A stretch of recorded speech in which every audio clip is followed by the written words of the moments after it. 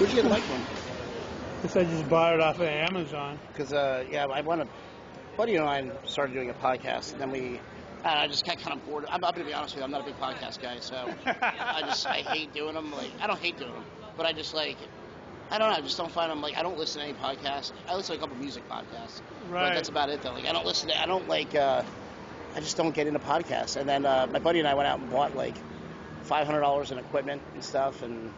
It's not even necessary. I mean, yeah, you know what? This is a $24 microphone. I know, and it's like, that's why I'm like, man, we put all that money into it, and then this is how much I'm not into podcasts. Like, we split the cost of it. Right. It's at his house. I don't care if I ever see it again. Right. I just don't, yeah, it's just like, it was like every Saturday I drive over. We never really did anything with it. We must have recorded like 30 episodes, and never did anything with it, so I don't know. I try to have my podcast be somewhere in a place where there's just people and activity, like a restaurant or something like that. Sure. You know, because it gives it this flavor that I like.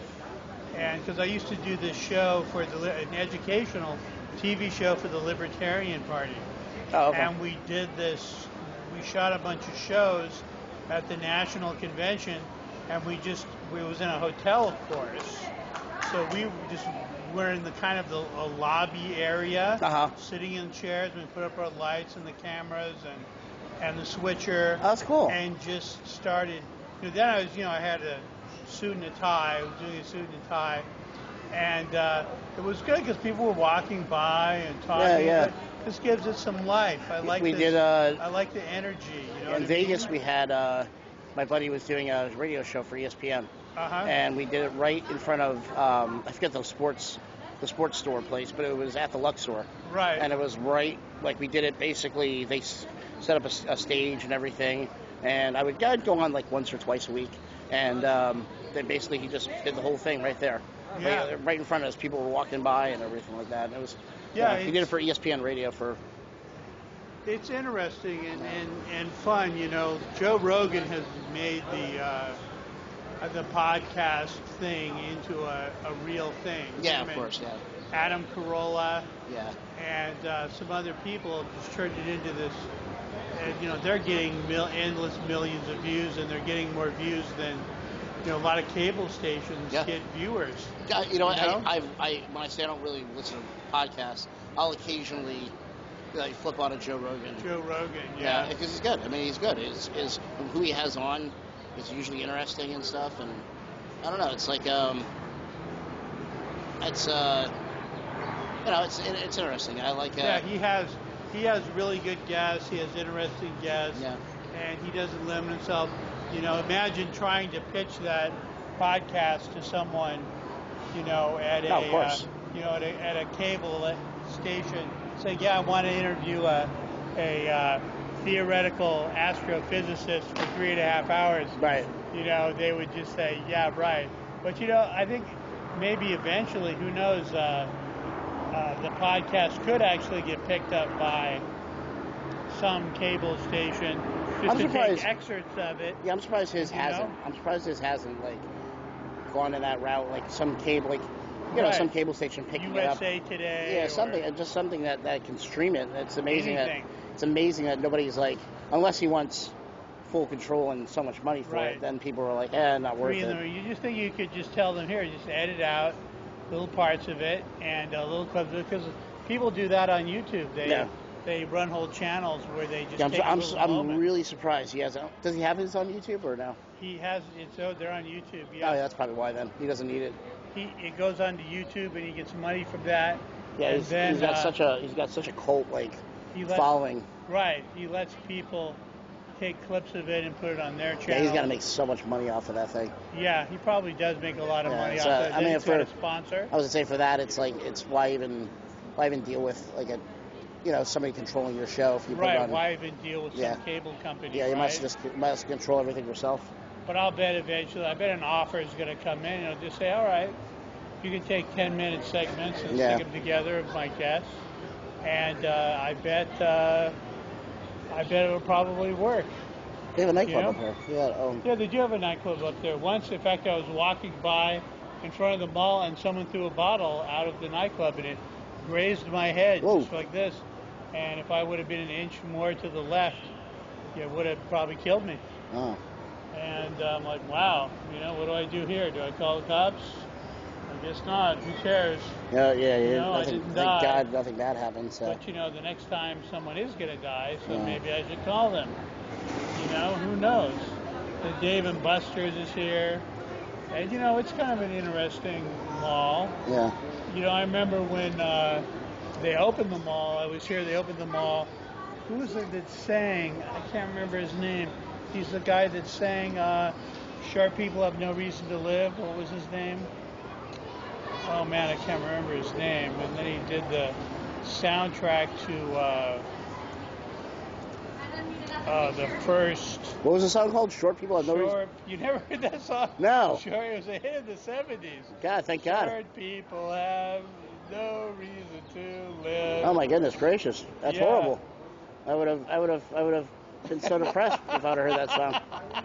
My God, I was like, did he say sharp or short? Yeah, short people have no reason to live. I'm glad. I hope this guy's career went down the hill. No, that was his one of his first big hits. Oh, Jesus. Gee, that's Randy awful. Newman, I think is his name. My God. And now he's doing the soundtrack to the... I like Randy Newman, too. Not anymore. Not anymore. I am. Jeez, I didn't know he did a song like that. It's just a joke. Right. You're a comedian. You should be able to take a joke. Yeah, but, geez, like, his hit song is basically saying, hey, short people, go jump off a cliff, will you? Here's a gun. Just start shooting each other. You guys have no reason to live. Then he sang, then he did the Toy Story soundtrack. Right. And that was huge.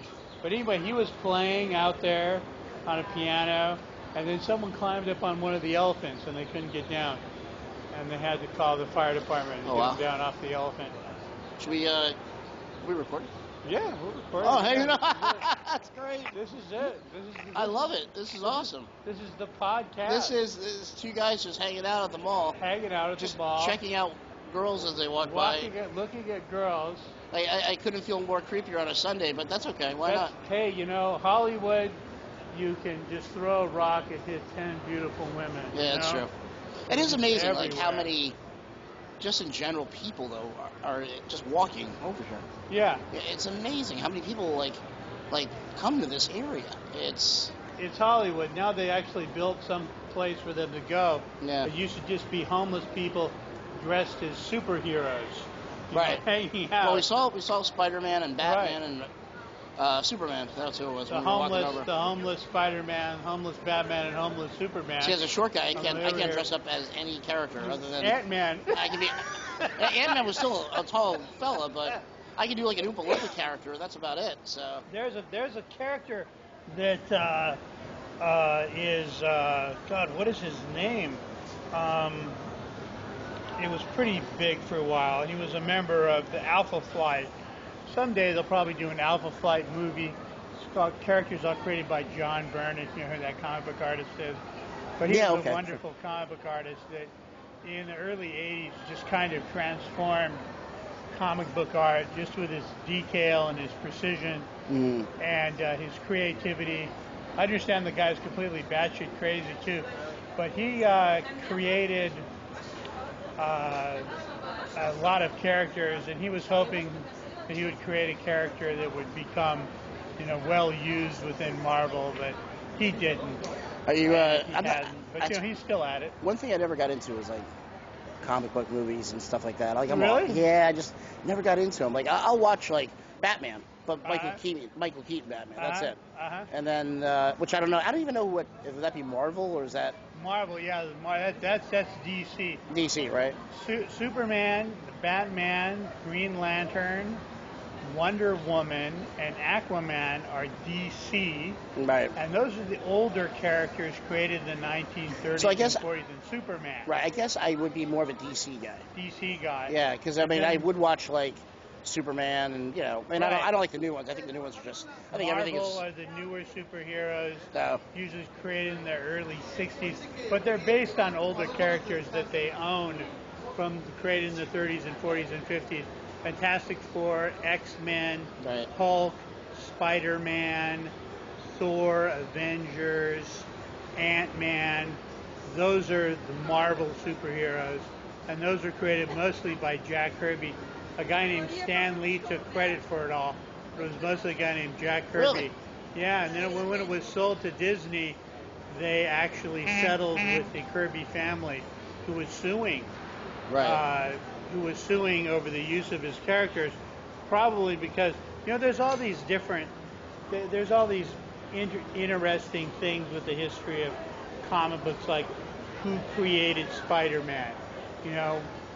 One of the people that created Spider-Man had to sue to get his name put on the movies. Really? So it'll now say Spider-Man created by Stan Lee and Steve Ditko. But if you look into it, I've heard that name, Steve Ditko. Ditko, yes. But he was only paid like the page rate for drawing like the first 35 Spider-Man comic books. But if you look into it, there was actually about 4 people that created Spider-Man. There was originally created for the guy named Jack Kirby when he left Marvel in the 50s because he wasn't getting paid enough money for Captain America, which is a character he created. Okay. And he left and he formed his own comic book company, which didn't work out. And they created Spider-Man for that comic book company. And then when he went back to Marvel for financial reasons, he had showed Stan Lee the Spider-Man logo. And Stan Lee stole it from him since he was working for him and gave it to this guy named Steve Ditko. But when they created the character, there was another writer at this other comic book company who was an editor who wrote notes about the character and said, well, you know what? He shouldn't have a spider gun. He should just shoot the webbings out of his hand. And he should do more spider-like stuff like climb on walls and swing on webs. But who came up with that idea? And that was this unknown editor at this comic book company that folded that Jack Kirby worked for a while. So that's actually... So there's 4 people that created Spider-Man. And, but most of it, you can credit most of Marvel to a guy named Jack Kirby. But Stan Lee took them and tweaked them and I mean, that happens. Changed them a little bit. He's like the Steve Harvey, where the some big producer of music does the same thing. He makes it more accessible. Right. You make a lot of money off of somebody, but hey, you know what? Everybody's making money. Yeah. Well, except for us who haven't created a comic book character. Right, comic book characters. That's maybe what I should do. We should create a comic book character together. I'm gonna create one that's gonna go after who's the guy that wrote that song again? Norman. That's gonna be my arch. Randy Newman is gonna be my arch enemy in this in my comic book. Right. Short people have no reason to live, huh? All right. No reason to live. I'm surprised you haven't heard of that song. What's weird is I probably have. I just don't know the lyrics. I'm probably humming along. It was a big hit for him. I don't know whether it was his first hit or it was his first big hit. The first time I'd ever heard of him in the '70s. But I wasn't really paying attention to pop music. I was always into underground bands and punk rock. What's going on here in Samsung? They have all kinds of big thing down here. Yeah, they always have something in the mall. I actually saw, what I saw here? I saw Barry Manilow. Really? Just before he died. I think he's dead now. Wait, Barry Manilow? No, he's still alive. Oh, he's still alive? Still alive. I'm pretty sure. I saw the actual Barry Manilow sing. It was actually amazing because that's his real voice. He can really do that. I saw him in Vegas a few years ago. Kind of shocking. Like, wow, he can really sing He can still sing. And His voice is definitely, it's not as strong as it used to be, but he still goes up and shakes his hips and sings. It's amazing. The guy's phenomenal. So he was here singing, and then I saw the guy Motorhead just before he passed away. Lemmy of Motorhead play here just before he passed away. He did pass away, yes. And so he's gone. So that's just the way that it is. Let's get out of the sun a little bit. Oh, okay. Are you in the sun? Let's just switch over here. Maybe you can sit. If you want to be out of the sun, sit over here. But let's see what we got here. Make sure we're still going. Yeah, you can see the little red. Right. See, the red is like when it's actually too loud. So we're fine. It's good. But we have $1 million setup here, guys. We do. If you're walking around the the mall at the Hollywood, you'll see it. And I found Cameras, lights. And I found this wonderful volunteer online that puts my podcast up for me. I don't know whatever I did to deserve him, but he's great. so when you submit it to this guy, and this guy puts it up for you. Wow. He just puts it up, and I've got I upload it to Google Drive, and then he downloads it on his computer and puts it on YouTube and on his own website called WordPress. Because you've been doing it for a while, right? I've been doing it on and off for a while, but I'm just trying to make it work. What made you want to do a podcast, and then what? I like talking to people, and I think people are interesting. I used to have an educational show with the Libertarian Party. Gotcha. And I thought, well, what can we do? All we can do is talk. And we everyone put on a suit and a tie and show up. I'd have makeup artists come in. We'd have 3 camera shoots. And I thought that's all they can do. Is a lot of the libertarians are interesting intellectuals with a lot of quirky ideas and interesting ideas and good ideas. I should do a talk show with them. I thought I'll just do a talk show with, comics. Right. That hopefully have something to say. Yeah. And then we, just the people around me that are interesting and just talk to them. What, do you see, where do you want to go with it, or is it kind of... I don't know. It's just I'm just trying to get it out there and get it going, right. And that is something that, I have and I've been doing. It's kind of a labor of love. I had Ant on. I'm trying to ask more famous comedians, to see if they'll come on the podcast. Some of them ignore me. Ant came on. He was wonderful. Who was it? Ant, he was on, he's a comedian. He was on, I guess, Leno a couple of times, or fairly famous. I'll just start asking people, and I just ask people that are, interesting. I also maybe should start to bring on some political figures or different people, and why not? And just see what happens. Yeah. And I guess you always get guff for it, no matter what. The people that don't like that person, those are the people you want on. Yeah, the people that that piss off people. And right. People are like, I'm not going to listen to that. Okay, I want to listen. I want to see what he has to say. How would Mark give that person now we're getting some helicopters. So wait till the helicopter goes by. How would, there's like Rick Shapiro. Joe Rogan would have Rick Shapiro on his show. And a bunch of people give guff for Rick Shapiro. He's a moderate Republican, pretty libertarian, leaning on a lot of issues. And, I agree with him on some things. I disagree with him on other things. Those are the people you listen to. I'm not I'm not an Ann Coulter fan, but I'll tell you what, when Bill Maher has her on, or when she comes on KNX out here in LA, I tend to listen to it because I want to hear what she has to say. I may not listen to her radio show, right? But I will listen to her when she's on other shows. If she's entertaining, why not? Gotta give her a chance. I'm going to listen to her.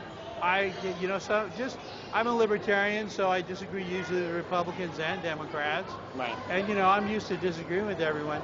But people don't rankle me. I don't have to get all upset about, this person's on there. But, Joe Rogan will also have other people that are extremely left-leaning on as well. Yeah. And, I'd like to be able to do the same. I think it's good to have a mix of people. You can't have... Yeah. It's like they were just talking about the DNC not doing any Fox News debates, and I find that ridiculous. It's you have Bernie went and did one, and it was fantastic. It went over really well. I know Mayor Pete is looking to do one. And, you need to. I mean, that's how you win. Well, you're always going to get. You're going to go on a station where 90% probably of those people aren't going to vote for you. Right. What happens if you get that 10 or 15% that's in that center-ish? There's the middle. The center are the people you need to reach that are leaning one way or the other, and those people are people that are going to listen to some Fox News and then some CNN. Right. Both are very partisan. Right. But they're going to listen to a little of each, and those are the people in the center that you got to try to reach. I look at when Bernie asked about Health Care for All the other night in the Fox News one, everybody applauded. And so it's like, what happens if he wouldn't have done that? And you have people at home that were like, I could probably vote for him because I don't want to vote for the nutbag that's in office now. Right. So I can probably vote for this guy. And then they see that, and it's like, you know what? I think I would vote for this guy. You just never know. You don't know until you get, And then Mayor Pete, like, I love the guy. I think he's fantastic. And it's like you're gonna get some center people that are gonna go. Forget religious beliefs. Right. They're going to go, you know what, I don't care he's gay. I'm going to vote for him anyway. Right. Yeah, I don't even think that's an issue at all anymore. No, on that side it is. Yeah, the two of the top shows on Fox have an openly gay guy named Greg Gutfeld, The Five and the Greg Gutfeld Show. And also Shepard Smith. Yeah. So. And so they're very, very open to gay people now. The Republicans are. And Greg Gutfeld came out at the Republican convention to a standing ovation to the whole room. Yeah. So they're making sure they're welcoming to everyone. Right. Even the religious people that are in. The Republican Party is a mismatch of all these different kinds of groups, and one of them is the evangelists. The Christian. And their idea about gay people is they should be in church. We shouldn't be excommunicating them. They should be in church with God, and we should be loving them and accepting them. Mayor Pete's a big Christian. Mayor Pete's a big Christian. Yeah. So I would love to see somebody like him win. I don't know. It'd just be kind of fun to see somebody different than what we have right now. But I'd love to see the Libertarian get elected, but probably get the same 3% that he always gets. Yep, that's pretty much it. Who'd you guys have a few years back that was popular? What's his name? Nader, right? It was Gary Johnson. Gary Johnson. Yeah, Gary Johnson. And before that, there was a Republican senator who I forget his name. It was Harry Brown. Gary Johnson was okay. Gary Johnson was great. Yeah, he would have been much better than Clinton or Trump, in my opinion. But, what can you do? The next guy is going to be probably Henry Weld. No. But, the thing about Fox News is, you don't win by not going to Fox News. When Trump started, everyone was against him. Republicans were attacking him. Fox News was attacking him all day till the very day he won the nomination. And so was the left-wing media, CNN, ABC, CBS. He didn't care. He walked in there. They would give him the worst, most Trump-hating reporter with the worst questions for him. And he would go in there and counterpunch. Well, that's what he is politically. Right. When you attack him, that's when you're extending yourself. One thing I'll give him credit on. Attacks you. One thing I'll give him credit on is that when he ran his campaign, he did go on every show possible. He was on SNL as a host. He went on hosted SNL, and of course, they're after him all the time. Right. More for rightfully so, but he went on. He said, "I'm going to do everything possible." And so to me, it's like that's the one thing that he did. That's what you have to do to the Democrats, and not going to Fox. Yeah, this is. I mean, it's when they said that.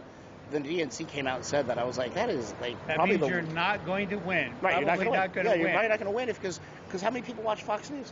You have more so than all the ones who watch all the other news combined. I know. So it's like go on the station. You're not going to go on the most popular cable news station in the world. And then look what happened. Bernie did great. In the world. I think people did great on there. But have a debate. Go on there and have a debate. Go on there and debate. Have a civilized debate. So yeah. It looks to me. I think that the candidates that are going to do well are the candidates that are willing to do these town hall meetings. Yeah, you have to go in there. You got to walk right into Fox News because the center that you're going to be reaching. You already have your base. To win, you have your base. Yeah, if you win the nomination, you have your base. You don't have to worry about that. You have to get those people. You have the majority, and you probably have the majority of the population. The popular vote pretty much done. It's getting those people in the the electoral college that we saw the last time, getting those other states to go for. Yeah, you have to have. And those people watch Fox News. Yeah, you have to get the largest geographic area of the United States to vote for you, and as you can. And, we saw in 2 elections that a popular vote didn't mean shit. Yeah. So it's actually, if you look at how much more the vote counts in the flyover state, it's actually pretty slight. But still, what they wanted was The direct vote goes to the Senate and the House. Right. You have 2 senators from each state. Then you have the House, which is representative, the House of Representatives. Which I agree with Bill Maher on, the that Dakotas should only have 1 each. Because really there's like 10 people living in each state. So the Dakotas should have... So they have different systems to try to get an idea that you have to get the biggest chunk you can geographically of the United States to vote for you. And then you have, the powerhouse. If you change to the presidency to the popular vote, then you wouldn't be the president of the United States anymore. You'd be the president of New York and Los Angeles. Which is fine. And that would be it. which is okay. The other people, have to get a say too. Of course. That's why I mean, as much as yes, I think it should be a popular vote because hey, you win everything is based on a popular vote. You go in front of a judges. Like say you're at I don't know, I'm going to use a fitness contest, and you go in front of judges. The judges you have to get that, or boxing. You have to go with the popular, the people that, if all 3 go for you, you're going to win. So it's like, yes, I get the popular vote, but I also get the Electoral College, which is, you're going to have 2 major areas, or pretty much the whole West Coast and East Coast of the country, and everything in the middle is going to go for the other side. Also you have to have a strategy. You have to be smart enough to figure out, how do I win the majority of America? People are saying, oh, well, Trump couldn't have won if it wasn't for the Electoral College. No, he just would have run a different campaign and probably won anyway. I don't think I think he would have run the same campaign. No, it would have been different. He would have won a different kind of campaign. What he did was, it was a hostile takeover of the Republican Party. He's not really Republican. No, he's not. And what he did was he's in anything, really. He realized that the Republican Party, the Bushies, what's called the neoconservatives, were out of touch with the rank and file of the party. Joe the gun rack Republican, Bubba the Republican, Ralph the racist, Six-Pack the Republican, and Joe the black Republican and the Hispanic Republican, which is a huge amount of people. Yeah, there is. You're looking at 2-3%, I think. I know a lot of people in Miami, in South Florida, that voted for tons. Trump, that are Cuban descent. In Florida, you know who they voted for? They voted for Herman Cain over Romney. Herman Cain was winning by a huge margin. He was going to take the nomination. He was for a quick second, yeah. And what happened was Romney, who's a filthy campaigner, paid some women who were around him to say he sexually harassed them. But he was the dream of the Republicans because he was a CEO and an ex-preacher. So they loved him. Yeah. So he said some crazy things, but who doesn't? Who doesn't say crazy things? Who doesn't say crazy things? Everybody says crazy things. We elected Trump because he does say crazy things. We liked it because we liked it. He was there to bother people. I'm going to say this in the microphone. I did not vote for the guy, so I don't know who you're talking about, but I did not vote for the guy. I always vote for the Libertarian. I voted for Gary Johnson the last 2 I would have taken Gary Johnson over Trump, of course. I would have gladly taken. You know what? Everybody made fun of him about that country thing. How about which country? Oh yeah, Aleppo. Where's Aleppo? Yeah. And it was like, whatever, big deal. It was fine because at least they heard of him. I know, yeah, but it's like big deal. It's like, well, we don't care. Libertarians, we don't want our presidents meddling around in the affairs of other countries. We want to close all the foreign military bases and just stay here in America. That's pretty much what we want to do. I do get nervous sometimes. I'm like, we have so many troops in other countries. It's like, God forbid if this country was attacked. And do we have enough troops here? Yeah. How much are we spending? Right. Are we spending? They say it's for security. Right. Who's going to attack us though? Yeah. And I'm all for. I think some of that money needs to go to the actual vets. Yeah. We don't spend enough money on the vets. No. It's like we put all this money into the military, but nothing into the vets. And it's like, why in the world are we putting all this? Well, we have so much. That's what to the guy you don't like. That's what Trump would say. He would go out and he would say, I wish we didn't go into Iraq. I wish we had our $7 trillion back. We could have spent it on our hospitals, our schools, our bridges, our roads, and everyone would applaud. I'm going to give him one more piece of a little bit of credit, because I thought for sure, especially with the Mueller thing and everything, I thought for sure as a distraction he was going to get us into another war, and he didn't. And so I'm actually like pretty fascinated over the fact that he didn't. He's pretty anti-war, and I hope he stays that way. Yeah, that's the one thing I hope he just. I mean, I am pulling for, the troops out of Syria. Yeah, I gotta say yes. Yeah, I'm starting to. But as far as that spending bill, though, I'd want to impeach him over that. Right. Everyone's trying to impeach him over other things. I'd impeach him over that spending bill. Okay, let's do it. That's fine. I'm on board with that. As long as we have something to impeach him about, I'm on board with it. Let's do it. Spending bill, why not? Actually, my taxes got screwed this year, so there you go. Well, his tax bill was meant to be worse, not cut for people where you have very high property taxes, which means Democratic Party states. Right. So his tax bill was aimed at Republican states with low or no property taxes. And that's what he did for his base. For my tax return wasn't anything to jump up and down about this year. So, but I mean, I'm grateful I got something. Yeah. I'm glad. I do think the economy is better, and I'm happy about that. You think the economy's better, huh? Yeah. See, I don't see it. I mean, you're not seeing it? No, I don't see it. I don't see it as far as like jobs go. Like people I know that are working way harder now than they did 15, 20 years ago, and not making the same money. Like everything's gone up except paychecks, and I don't see it. Like I don't see. Okay, comedy, for instance. Look what people were making back in the 80s. They were making great livings. Can you make a living now unless you're that top 5% of stand-up? That's right. So that's why I'm saying, like, is the economy really that great? I mean, how many disposable income, like, to shop? Like, we're sitting right now and we're seeing all these people walking around buying stuff or looking to buy things. But that's even when we had, we had 2008 when the economy crashed in 2008. Right. Within a year, you saw people going to Las Vegas. You saw people. I remember like walking around a mall the one day, going, "Are we really in a recession? Because I don't see it." And how many people, we as comics, are competing with all these washed-up TV actors and movie actors who are now going back to stand-up because they can't get anything. Yeah, well. So how can we compete with that, right? There's a lot of competition anywhere. But I'm saying in general for the job part of it, I don't see it. I don't see the economy booming like everybody says it does. As far as the stand-up side of it, I wish club owners would be a little more giving and people would be a little more helpful. But it's a dog-eat-dog world. It's a dog-eat-dog world. I think in every industry, especially entertainment, with social media, everybody's a star now. So everybody can be a celebrity now. So this mall is going to die too, unless they continue to find ways to bring people in. I don't know what this Samsung thing is. This is a Samsung phone we're recording on. But, they would have jazz festivals here. They'd have concerts here. I'm surprised they don't do they should have concerts. Like a farmer's market type thing. They should have everything they possibly can here to bring people in.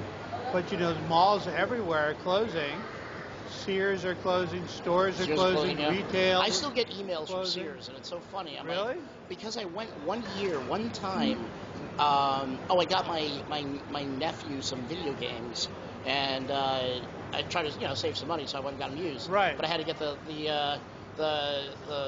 things you put them in, the cases. Right, the cases. So I go to Sears to buy like a pack, because that's the only place I could find them, to buy a pack of CD cases. And I kid you not, from that point on, every day I get 10 emails from Sears. And I'm like, I went in there to buy it. You guys should check my buying history from you. So many of these places just did not listen and understand to their tech people who are telling me, you have to make sure you're putting money into our website.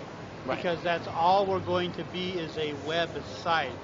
Well, do you think they knew that back then? Like Time Magazine didn't make its website its focus, which they should have done. Right. Do you think they knew to do that back then? Well, the tech people were screaming at them then to do it. They were.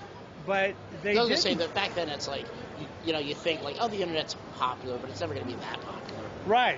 It's the people that saw that way. It's the people that were working in the tech field that are like, listen, this is going to go away. Yeah. People aren't going to leave their home anymore to go shopping. So you have to make a mall. I think malls really need to become entertainment centers. Absolutely. and really bring people I in was with just in a stuff. mall. I was like, well, this is different because it's like it is a. I mean, don't get me wrong. I don't know how some of these restaurants survive, but This is a nice place to go, and it's a tourist trap. That's what it and is. And the biggest tourist trap right. in America. Right. It's in the middle of Hollywood. Right. But you go to some of these malls, and it's like they're desolate.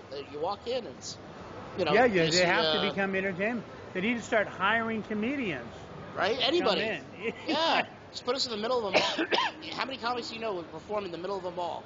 Many. Many would do it. For free. For free. Absolutely. Or at least maybe a smoothie over at Jamba Juice or something, Well, maybe... Hey, Edward Scissorhands. We got Edward Scissorhands. Right. Maybe we'll approach, and then the people on the boulevard out there that dress as the superheroes, those are just people that just decide to do that on their own. Right. They're not hired by anyone, and that makes it entertaining for people who come out and, come out to this area.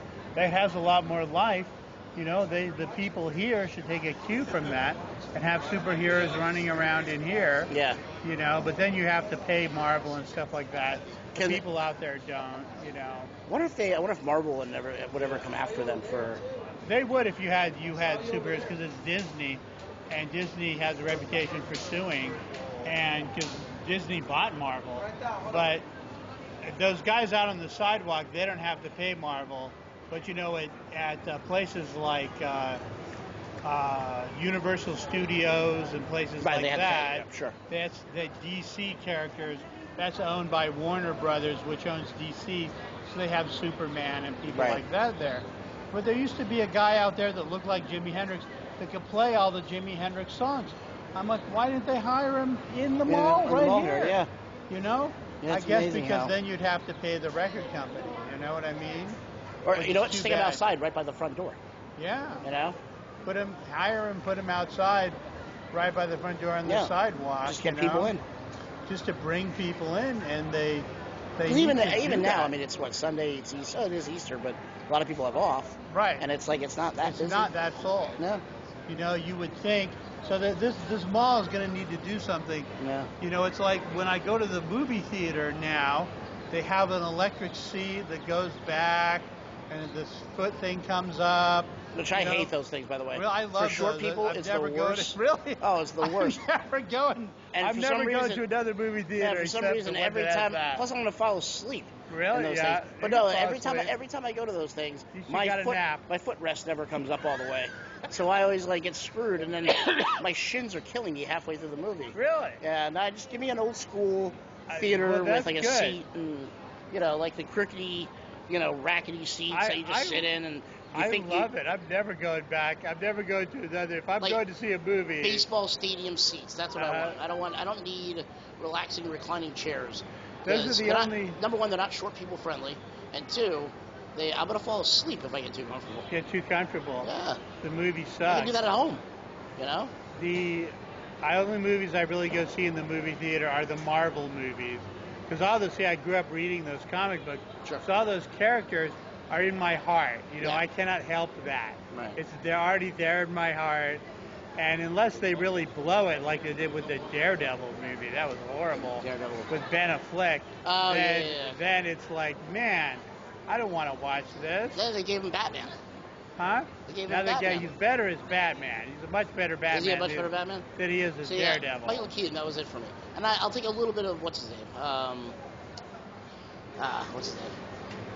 Christian Bale. Yeah, Christian Bale. I thought Christian Bale did a great job. You like Christian Bale? But that's it. I was surprised. When I heard that he was going to play Batman, I'm like, oh, he's going to ruin the character forever.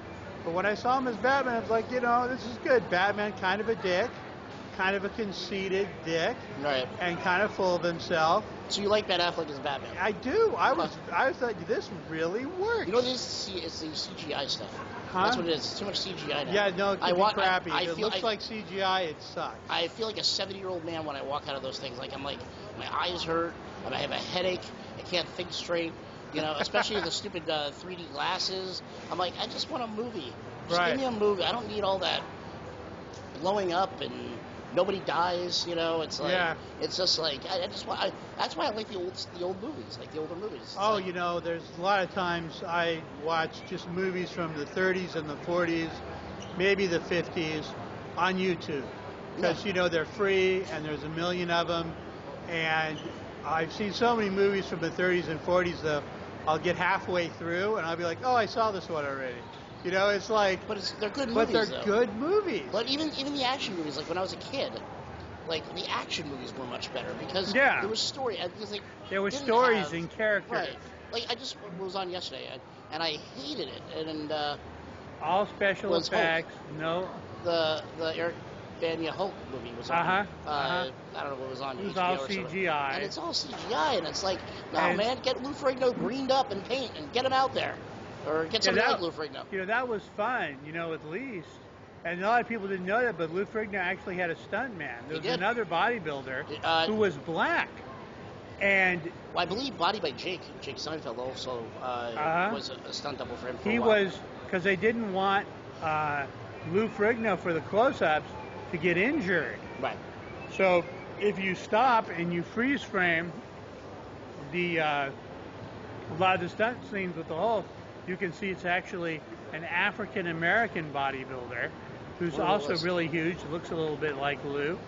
And if you can find his name on the internet, look him up. If anyone really cares, you can go and look it up online in the history of bodybuilding, who he is.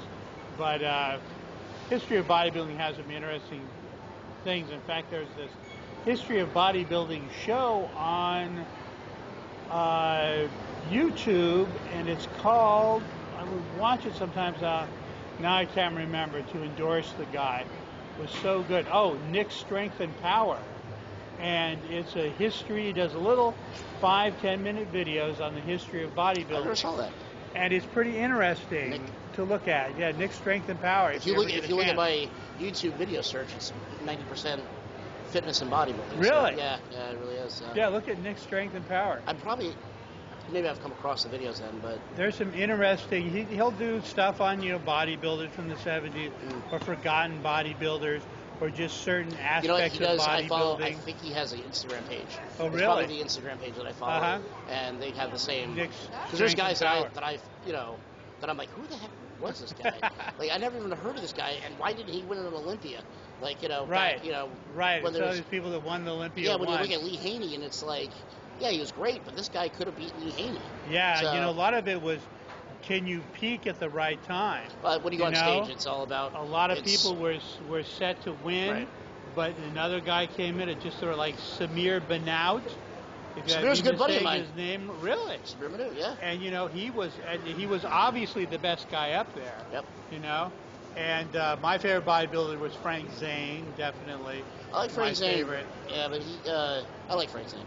I got in the era when, like, for me, my golden era was the 90s. The 90s. I love seeing Dorian Yates was. Dorian Yates. Yeah, that was my. Dorian Yates, wonderful, absolutely.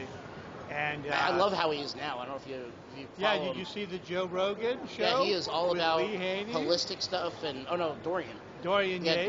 Dorian's he all about. Had Lee Haney. He should have Lee Haney. He should. That'd be interesting. Yeah, I'm surprised he hasn't had it. If he has, maybe he has. I don't know. A lot of people have never heard of these bodybuilders because they didn't want to be movie stars. The only thing they wanted to be was bodybuilding. Dorian came out to do the Olympia and would go back to England, and that was it. That was it. He was not into doing magazines. He didn't want to be a star. He wanted to be a bodybuilder. Yeah, and that was. In fact, he got offered when Jim Mannion. Not Jim Mannion, I'm sorry. The guy who created the WWF, what's his name? Right.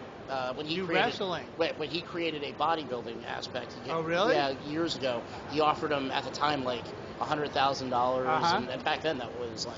A lot of money. A lot of money. And so, but Dorian was like, he turned it down. He said, nope, I'm going to stick with the IFBB. I want to win the Olympia. And he did. Yeah, well, he was amazing. And he had to quit because his... muscles started pulling the tendons out of the bones. Yeah, when he was so he huge. was going to try to compete his last. I got to see him the last year he competed. Oh, really? I went to the Olympia. That would have been nice. It was, and I've never seen the Olympia. I thought for sure Nasser El-Sabati was going to beat him, just because Nasser came in. Right. I mean, in fact, when he's Nasser so out of proportion. When Nasser came out of the stage, I thought for sure that was Dorian. Like, I thought they called the wrong guy. Right. And then Dorian came out afterwards, and I was like, oh, jeez. Like, and I'm a huge Dorian Yates fan. But that was his last Olympia. And then he was going to compete again, and Couldn't do it. That was he it. was pulling his muscles pulling the tendons out of the bone. He ripped his bicep, his tricep. Yeah, well, it was HIIT training, but that's why it's, And so he, the thing about him was, he was a mass monster. That's what I loved about that era. But he still had the classical if you look Frank Zane kind of proportion. The first 4 years of his Olympia, I don't care what people say, you couldn't get that size. He was the guy that could get the size and maintain the aesthetics, the classical aesthetic proportions. Yep. But the guy you were talking about, Nassar, he's just a huge mass monster. I thought for sure unable to keep the classic proportions. He did it that one night, though. I'll say it. Yeah, the Olympia, he did it that night. I thought for sure. I think they knew it was Dorian's last year. They said, you know what, we're gonna. It's just, like I remember when. God, what was his name? That was the only time I've ever seen, because I don't, all these other guys compete against him. That was the only time I ever went. There are certain guys, and you look at the Olympia and you say, now that guy that came in 8th place probably would have won if he would have known how to pose. Right. But he didn't know how to pose. A lot of guys don't pose. You can't win if you're not able to show the physique you've worked so hard to When I was working at Gold's Venice, I used to be a salesperson at Gold's Venice years ago, and I would go into the pro shop and put on posing trunks over my black pants that we had to wear, and I would come out in the front desk and I would do a pose off. Oh, and really? I had so many professional bodybuilders go, dude, you should teach bodybuilders how to pose. Right. That's good. I love posing, but now that was Ed Corney. He used to teach bodybuilders how to pose.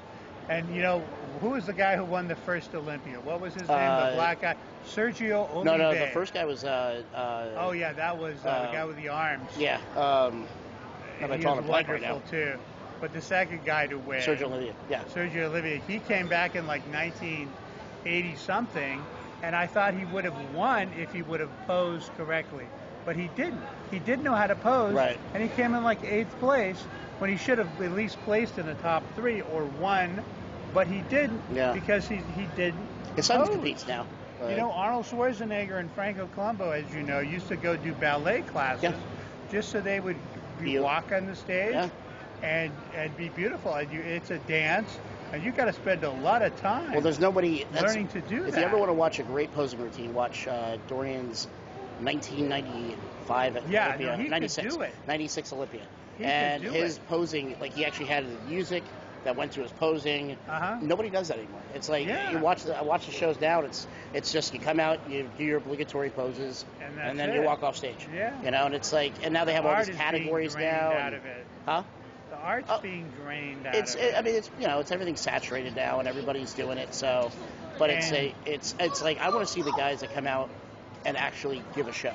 It's you have people like Frank Zane who have a pose practically named after. Oh, of course, that. The vacuum stomach pose. Yeah. It's here's a pose that defines the style of your physique. Right. And what you're presenting. It's the personality of what you tried to achieve as a bodybuilder. Well, if you look at now, and now everyone's just generic. Does anyone have that pose anymore? Nobody has. Dorian Yates would be the last one. He was, he had 3 different poses that he was known for. But nowadays, it's the guys don't have anything. Right. There's no pizzazz anymore. Who's the guy who won the last Olympia? What was his name? He was Flex Roden just won. Flex. Okay, and then I never thought anyone was going to beat that guy that he beat. Sean Roden, I'm sorry. Sean Roden just won this past year. Flexotron is what he called himself. But who was the guy that was winning there with the massive forearm?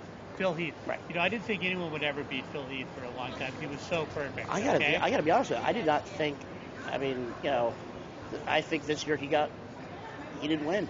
This year he should have won. Oh, really? He should have won this year. I don't think I saw this year. He should have won. I'm gonna have to take a look. And the thing about it is and I follow him on Instagram and stuff. Well, what is all these bodybuilders that have won the Olympia? What's their pose that they're known for? You're right. You see, it's gone. It's gone. Yeah. Arnold was the double bicep. Arnold had a few. But he had a few. He had a few, and he had the side pose. Right. He also had those were signature poses. Right. He had the back double bicep. Yeah. That was when he swings it forward like this. Right. Right. But nobody has. No one has. It's just not exciting. That sport's not. It's just. And it doesn't make it exciting anymore. No. You know what is exciting what I mean? about that sport is the conventions, to go get free stuff, to take pictures with people. That's what those things now. The Olympia is really about, well, bringing I'm in the money. I'm gonna have to go to one of those. It's on my bucket list to go to an Olympia event. But, when I was out in Vegas, we would do the show at the Hilton, which had part of the overflow of the convention. Right. All the guys would come through, and I would see guys that I used to see at Golds and stuff, and like I saw Ronnie Coleman, not when he was competing, but this is after he competed, and it's like, and I'd see Ronnie. Ronnie actually ate my brownies one day. Oh, really? At Gold's Gym, yeah. That guy could probably eat a lot of food. He one of the without having to worry about it. One of the fitness instructors made me a plate of applesauce brownies, and he comes in one day and he sits and he kind of like hangs over and he goes, "Can I have one?" And I was like, "Yeah, sure." So I walked away. I came back, the plate was empty, all gone. Like Ronnie Coleman ate my brownies. Ronnie Coleman ate my brownies. But the thing about him too is he doesn't have a signature pose either. No, Ronnie didn't really. But he was wonderful. I mean, it's superb. Yeah.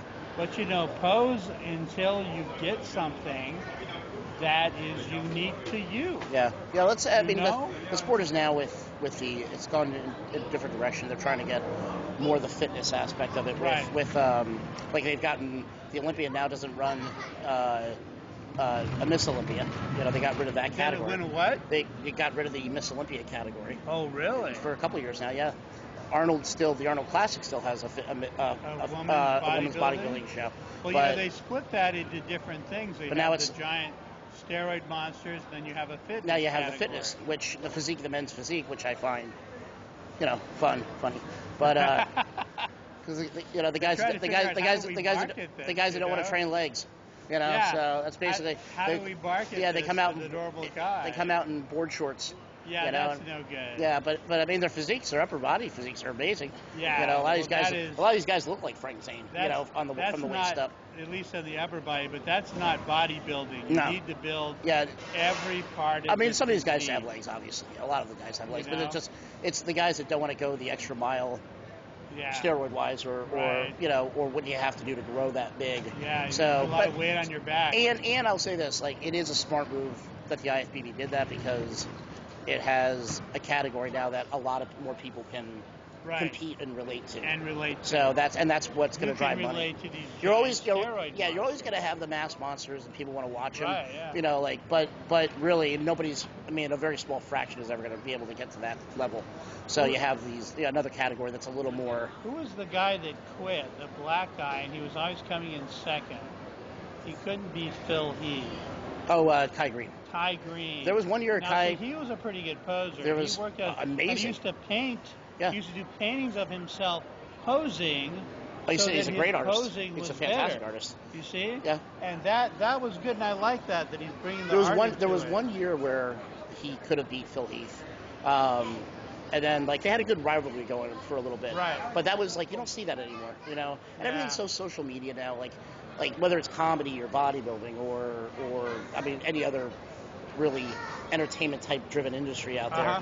Everything's so saturated now, and it's there's no fun rivalry. It's everything is just, who has more followers or who has more, I don't know, there's just no more fun about it, Yeah. It's just it can drain the fun out of it. Yeah. Everyone gets their 15 minutes now. Yeah. On Twitter. Yeah. My Twitter account, I used to get a lot more retweets, and now I don't anymore. I don't know why.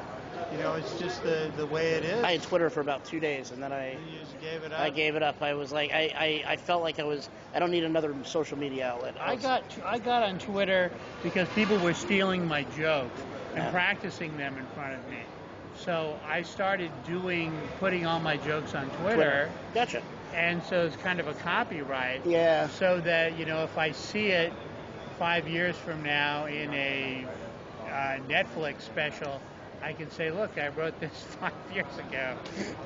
Just to let people know, don't steal my stuff. Yeah, I think practice it in front of me. One of the good things about social media has definitely put a kibosh on comics stealing other comics material. Yeah, no, that's a good thing. It actually has. I because of all the people recording everybody now and calling people out and stuff. Right. I mean, it does get a little much at times, but at least it's being addressed. I think I could accidentally, you can have a joke, you can accidentally, do something. In fact, I'll do a joke and I'll think, you know what? I'm worried someone else has done this joke, and I'll stop doing it. I'll do it. I do that all the time. Whenever I write something out, I go, "Oh, somebody I'm sure has done this." So why would I do it? I wrote this joke that was like, I met that guy from Braveheart, you know, the real guy, not Mel Gibson, but the real guy, and I went up to him and I asked him for change for $1, but he told me that he would give me no quarter. But I worry about that joke. I'm like, and I ask people, have you heard that? But they're like, no. I'm like, okay, well, that's good. But, you know, I worry that someone has a similar joke. And then I've heard other comics.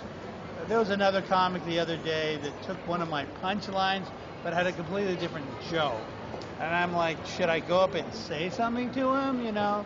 No. I don't know. A punchline, I mean, I think that's, I mean, you're more of a, you know, you do a lot of current event stuff, I noticed. Right. You know, I do more life stories. Right. And so nobody can steal my life story the way I look at it. I do a lot of stuff. When you do current event stuff, like you do have to, you know, that is like, you know, I've seen a lot of comics. It's like you got to be very careful on how you word it because somebody may have done that. Yeah. Right. Someone may have done that. Nobody's going to steal a joke about something that happened to me. I mean, they can. They can steal it, but nobody's going to think of it if it didn't.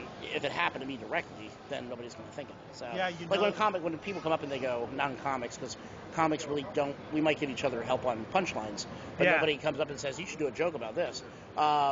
But people do that all the time, and it's like, yeah, you think it's funny, and it probably is, but you probably got it from somewhere else, or you heard it from somewhere else, and now you're telling me, so there's no freaking way I'm taking whatever. Oh, yeah, there's absolutely no way. People do that all the time. I'm never going to take advice do that. Or a story when people come up and go, oh, yeah, it won't be funny, you should do a bit about this, and it's like, no, I shouldn't. That's something you heard from some other comic. Some of the comic, or maybe you saw on television, or third person told it to you. Yeah, no, I would never. Somebody else saw it on TV. No. You know, very rarely has somebody ever come up to me and said, oh, you should do a bit about something, about this, and I was like thinking, ooh, that would be, or they heard a bit that I did, and so then they said, you know, hey, you know, have you ever tried this? And it was like, all right, possibly. Right. Yeah, so.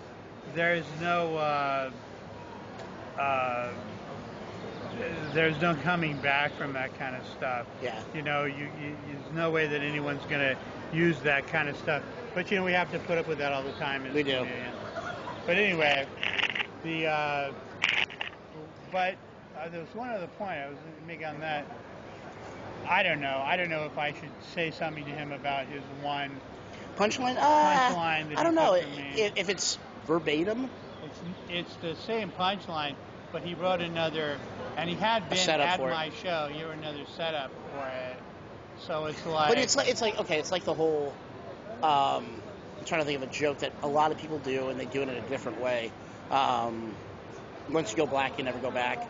You know, everybody has. I've seen a few different versions of that, and it's like, you know, so it's like, I always, if the setup was very similar, then I'd be like, definitely say something to him. Yeah. If the punchline is like, you know, I get tired of hearing the same routines over and over again. A lot of comics are doing the same routines, you know, and then you go back and you listen to someone like George Carlin, and it's like, man, that's still so completely original, you know? Oh, of course. You know, it's just completely. No one can even copy that. No, you know, it's so amazing. His stand-up was. I mean, I love Richard Pryor. My all-time favorite comic is Richard Pryor. I mean, I love the way. Everyone's copying him constantly. You know, I hate to say it, forgive me, but so many black comedians are doing reworked Richard Pryor routines from the 70s. See, the reason why I love Richard Pryor so much is, as much as I like to tell stories, I could never be Richard Pryor, nor would I assume to be. Right. So it's like, that's why. It's so different from you. It's so different from me that as a comic, as a performer. So you love it. That's what I love. I love, like Carlin. I mean, I consider myself a safe comic. So, like, I'm never going to be a Carlin. I'm never going to go out there and just start talking about the government. Pussy farts. Yeah, and all that. I'm never going to do it. Though I'd like to, I just know me. I'm never going to do it. It's not me on stage. So, like, that's why when people do start, you know, copycatting other comics, it's like, you know, like I can honestly say my style is mine. Right. You know, it's me. Most of the time it works. Sometimes it doesn't. So, but it's at least me. You know, whereas in like other comics who do copycat, you know, like when Tosh came out, everybody was trying to be Daniel Tosh. Daniel Tosh. You know, everybody was trying to be Daniel Tosh, and it was like.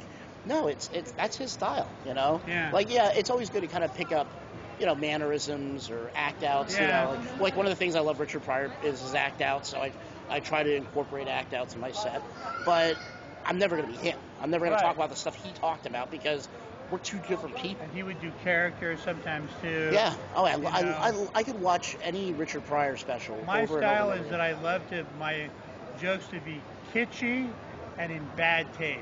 I love bad taste, you know? It's like I love that kitsch and that bad taste. And a lot of people don't understand that that's intentional. And you're a good joke writer, man. Thanks, man. Because I can't do what you do. Right. You know, I can't do the quick setup punchline. Yeah. You know, it's like, to me, it's a lot harder to write a setup punchline type joke than it is a story. Right. I can write a story, you know, in my head in 5 minutes. A lot of storytelling comics, like, what's his name? Who's that guy, that Australian guy? You know, he's a storytelling comic, and he can't do... Jim Jeffries, or? Jim Jeffries, yeah. I mean, he can't write, you know, regular jokes. I started a Twitter account also to teach myself to write short jokes. Short jokes, yeah. Yeah, I have a few of them that I've written over the years that I have that I've saved back, you know, if I need to jump to one of them real quick. Right. But, like, when I host, it's really hard if I have to go up and do a few minutes in between. Yeah. Because most of the stuff I have is 2, 3, 4 minutes. Right. So it's like I usually save those when I host just so I have something to throw out there. That's why I started writing short jokes, and I just thought, you know, what is a joke that I really love? Like, a joke that I really love, I don't know who told it, was what did the sadist say to the what did the masochist say to the sadist? What? Hurt me. What did the sadist say? No. That's funny. Okay? It's this ironic, funny thing. It's not a ha-ha-ha funny, right. But it's an ironic funny. So I thought, you know, hey, that's interesting. What's the basis of that? You know, so I'm like, well, how about a narcissist? What did the narcissist say to the narcissist? Yeah. Love me as you love yourself. Yeah. Okay? So there's a joke that's the same kind of dry kind of thing, but I haven't stolen the joke. I've just taken the basis of it and switched around from sadist and masochist. But what did the sadist say to the narcissist? I'd love to hurt you. What did the narcissist say? I'd love to hurt me too. So, you know, you can take a joke and without stealing it, right. You can rewrite it. And then what about the opposite? What did the narcissist, if you say, what did the narcissist say to the sadist? I said, you're not good enough at hurting people to hurt me. What did the sadist say? You can keep this joke going. Try me. Okay? So it's like I haven't stolen the joke, but I've stolen the basis of the joke, which is nothing new. Right. It's a universal. Yeah. I mean, people in comics do it all the time, but if you're you know, like I said, if you're writing stuff... I love doing stuff like that. It's one of the ways I write jokes. No, it's fun to write stuff like that. I like I said, I wish I could sit down and write short jokes. Yeah, I really do, man. I can't. I just don't have... I don't know. I'm always fascinated by... there was a comic I worked with years ago who literally did a 10-minute set and did 10 minutes of... One-liners. It's very hard, because I'm moving in that direction...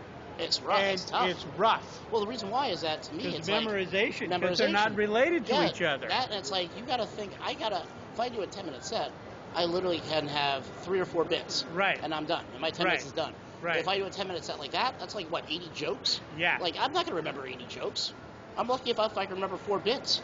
That's the difficulty of writing the one-line jokes. But you know, like Jimmy Carr. See, he's the master of the short joke, and his sets are like that. He does an hour and a half of short jokes. Well, Geechee Guy does that too. Yeah, who's that? Geechee Guy, he was like... I'll have to look him up. He was like a Guinness Book guy or something like that. He did like the most jokes in like an hour or something like that. Right. And I worked with him in Vegas. It was fascinating to see him. He literally is like rapid fire. Right. It's just rapid fire jokes. I remember when I first started doing stand-up, I did a showcase show at the Orleans Hotel. And I remember this one guy, he wrote and it was very funny. The guy was extremely funny. He wrote, set up, punchline, quick jokes. And he went up and he actually, it was so depressing I can tell the story. I won't say the guy's name, but I don't even know. I don't think the guy does comedy. I don't think he did comedy after that night. I think he was done. But very good writer, but he knew he couldn't remember his jokes, so he actually went up with an earpiece. Oh, really? In his ear, and it was the most awkward thing. He would say a joke, wait about 10 seconds, and kind of like almost like you could see his lips moving. Oh, really? To the next bit. To the next. And then he would do the joke, yeah. and it was like to the point where like I remember like my uncle was in the audience, and he said he like made up. He was like he goes, hey, who's that kind of that special guy that went up like? Right. Because thought he was like kind of mentally handicapped. And, when you look at Jimmy Carr, I saw him. In fact, I ran to the Comedy Store because Jimmy Carr, who's an English comic, a one-liner comic, short joke comic, and I went there to the Comedy Store to see him and to meet him. And when he went up, he's kind of a fastidious guy, and he wears a suit. And then he has his jokes, if he's working on them, they're typed out and printed on a clipboard. And they're typed out and printed. So it's like the same. He's really like that. You see him fastidious in his dress. Somebody should have told this guy. Tie and a vest. Because I've seen comics go on stage like with their set list on their bottle of beer or something like that. And I worked with a comic, and I had put out his. He had a table, so he had cue cards. Right. But the audience can't see it. That's what this guy should have done. He literally went up with an earpiece. Yeah, just put him on. Ask for a stool. Yeah, just put it on. And have notes. And have your list there, because that is hard. That is like. Sometimes I go up and I'll have 20. I'll just have one word for the routine or the joke. Right, and that's fine, because at least you look down and you go, that's the next one I'm going to do. But you know the joke. It's just like, can you actually sit there? And again, Geechee Guy is an anomaly because the guy's been doing stand-up for 30, 40 years or whatever. Right. And he literally, that's what he's done all of his life. So by now, of course, the guy can do an hour of just rapid fire stuff. Jokes, just quick jokes and get them out. But it's still, it's amazing to watch. I would watch him because I opened for him at the Rio, and I would watch him, and I literally was like fascinated. Like, some of the jokes were hilarious, and some were, okay. But literally, I was fascinated by how, even if he did the same set every night, which he really did. How do you memorize that many jokes? Like, he literally would go up and do like a good 40 minutes of just boom, jokes. Boom, boom, boom, and it was like, it's impressive. The thing about my stuff is I try to stick together a bunch of jokes that are about the same thing. Yeah, the same subject. And I do topical stuff, and sometimes it just writes itself. Like when the Harvey Weinstein thing came out, I had an hour on Harvey Weinstein because it was so funny. I was just writing these jokes. But after a while, as it fades from the memory, it's no longer, people stop laughing at the joke. Yes, yeah. So you have to take some of them out, or you leave one. I was going to say, you find a couple that you really sticks. Yeah, and then you use that. But it's like, no, man, it's impressive. If somebody can do that, if somebody can sit down and write that many jokes. And then lately, too, I've been telling the joke and then just pausing for a long time. And then people start laughing, and it builds. Because people are getting it because they're thinkers. That's the other thing, I'm realizing you got to slow down and give people more time. When you do those type of jokes, you got to let them breathe. Let them breathe. Yeah, with storytelling, you can, you can hit punchlines within the story, and if it doesn't get the laugh you're looking for, you just go to the next one. Right. But so even I have to tell myself, slow down sometimes. Let the laughs breathe. And it's like, you gotta let it. Breathe. You're right. Some people, a lot of people have a hard time. Even when I go to a show, somebody might do a joke and I might not get it right away, and then a second or two later, I'm like, oh, that was funny. Yeah, I can go do a show, and sometimes I'm like, I'm trying to read the audience, and I don't really know what they want, so I'll throw out 8 or 10 jokes and see which one they really laugh at, and then that's the direction that I'll go in. Like, for some weird reason, they want political jokes. I was performing in front of this gay audience, and they loved political jokes and jokes about Caitlyn Jenner. They loved that. I'm like, just read, from telling the different jokes. Do they want the silly puns? Actually, that's funny because if you have that type of material, you can really do that sort of thing. Right. It's like, me, I have to figure out the audience before I go on stage. Right. So Yeah. I have to watch a comic do It's something difficult. and then try to figure it out. Yeah, but, watch the comics before. yeah, figure it out. But I'm always fascinated when comics when they don't read the crowd or the audience before they go on stage. It's like, if you have a comic or two in front of you, you don't have to worry about necessarily paying to the other comics. Right. Attention to the set that the comic's doing. I mean, I think still support, laugh a little bit, help out a little when you can, but read the audience. Most importantly, know what the read the audience. is. If the audience isn't into, I did a show the other night and didn't have a great set. It was not a good set. Right. I thought I could read the audience, but they just weren't. They just weren't really into material. There used to be this Hispanic, working class Hispanic bar that I used to go to, and I would do shows there. And there would be like mostly, working class Hispanic guys there that were there just to have a drink before they went home, right? And they didn't like it when girls were dirty. Female comics were dirty. And I was like, and I told this girl, don't be dirty. They don't like it. She can't be dirty, and they did not like it. I could be dirty. They loved it when a male was dirty, but they didn't like it when a female was dirty. Kind of interesting. So you have to look at that kind of stuff and know that kind of stuff. And comics aren't going to listen anyway, so yeah, comics aren't going to go, yeah, whatever. I'm just going to do whatever I want to do. It's like that's the comic mentality. But that's why I always draw the line at safe, as being a safe comic. It's like if I know the crowd's not into something or the audience is not into something, I'm going to go up and I'm going to try to play it safe. Right. And it's like, if you're doing a long time on stage, it's different. You can kind of play with it a little bit. But when you're doing a 10 or 15 minute set, you don't, just play it safe. If you know what the audience is looking for, I have my long versions of my routines when I'm doing featuring, and then I have a shorter version when I'm. There's stuff you can go to and that you can have ready to go in longer sets. But you can also do crowd work. You let stuff breathe a little bit. You can kind of piggyback on jokes. I don't do crowd work unless I have a heckler. Then I start talking to the heckler because I'm never offended or mad.